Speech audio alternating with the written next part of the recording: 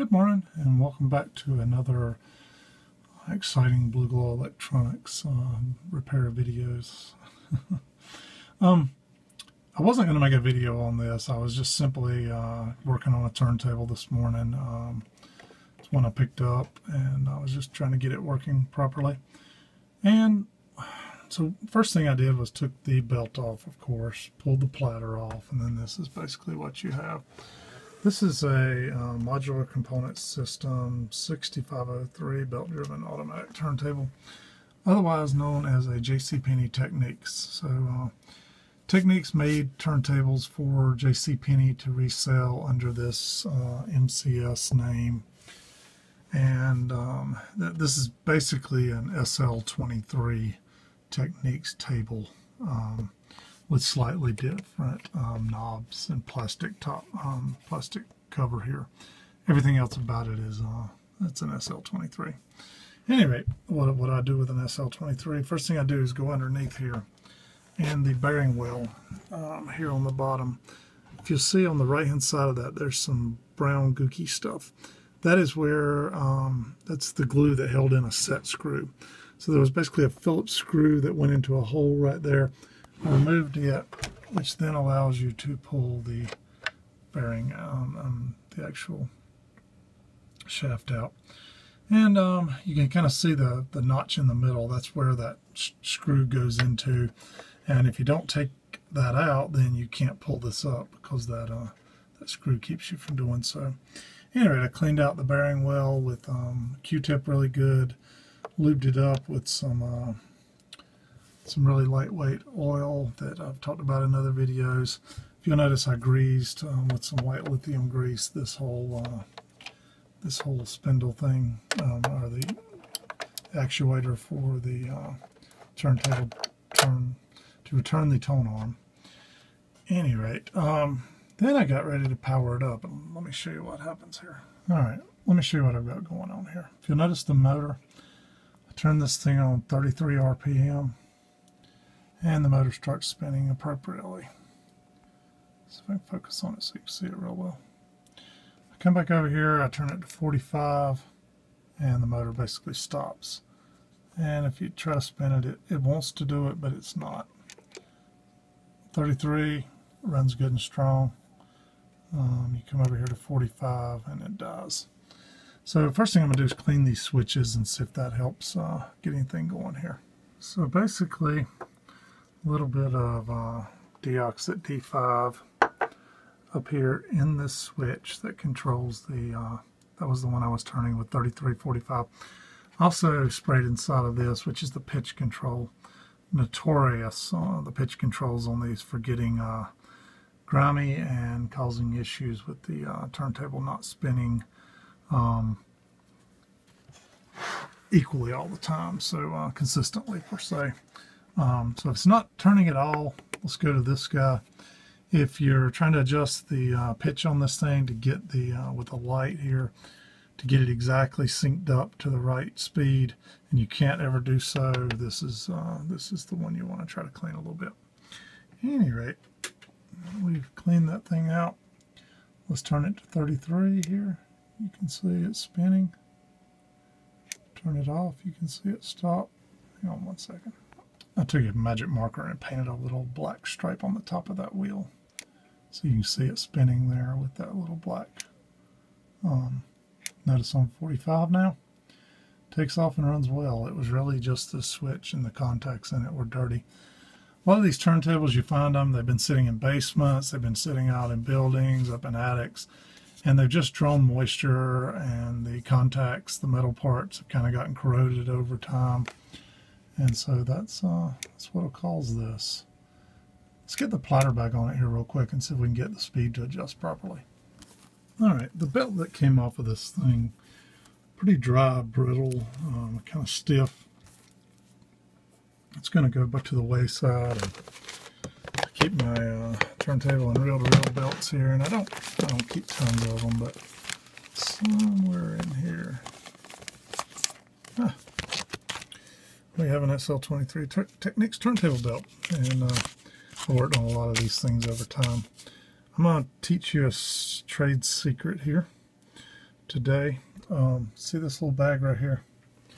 If the FBI ever comes in, I had to label it talc or I might get in trouble, but looks like a big bag of white powder.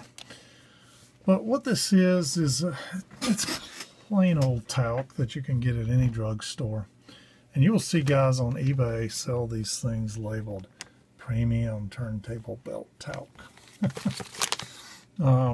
It's really just plain old talc. And what you do with it, let me show you. If you'll notice, my SL23 belt is now inside this bag. Shake it around. There's not much talc in here, just a little bit. And the goal is basically to cover the belt in talc. You'll be surprised how many slipping turntable belt problems get solved by putting a little bit of talc on them. It also helps, I would say, keeps the belt, helps it last longer, and keeps just a little bit of friction lubrication on the moving parts as well. So I'll take this out and put it back on now and show you. All right. Okay, the goal here is when the belt comes out, it's not globbed up with talc. Just has a slight light coating of talc all over it. And that's how we're going to put it back onto the table. In case you're not familiar with how to put a belt back on the turntable, put the belt on the platter first, like this. Grab the platter upside down, bring it over here, find the spindle, and then you basically come over here to the side where the belt and the motor come together. And you can use about anything, but I use this little hook kind of dentist thing. You just grab a little piece of the belt, then pull it out here, and voila, you have the belt installed on the platter properly. And it will spin around quite smoothly then. Whoa. Let's, if you'll notice, running quite smooth and well right now. Let's see if we can get the pitch adjusted right. So it'll be the second notch up here.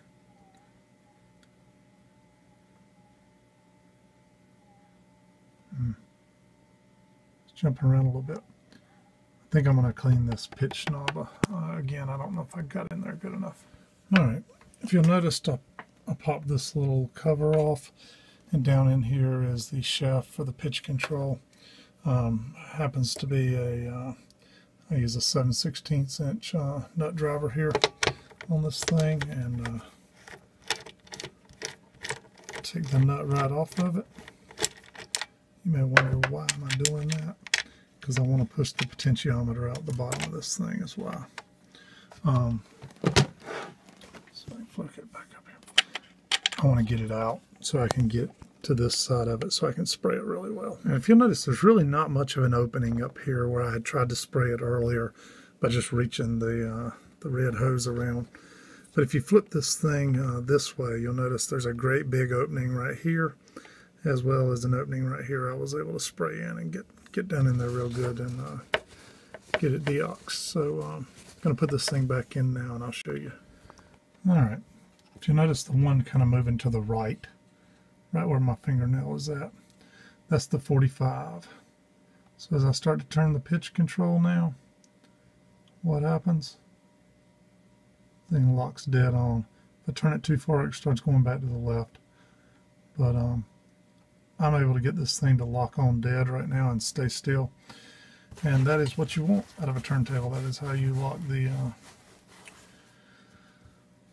motor speed synced up with this what it is, a little xenon strobe light that is set to a known frequency, so you're basically syncing those things up. So we are on at 45. If we take it to 33 now, it's kind of hard to see with the camera down in here.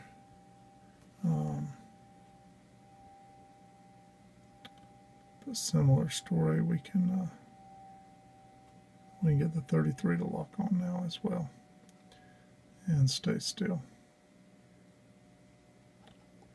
Perfect.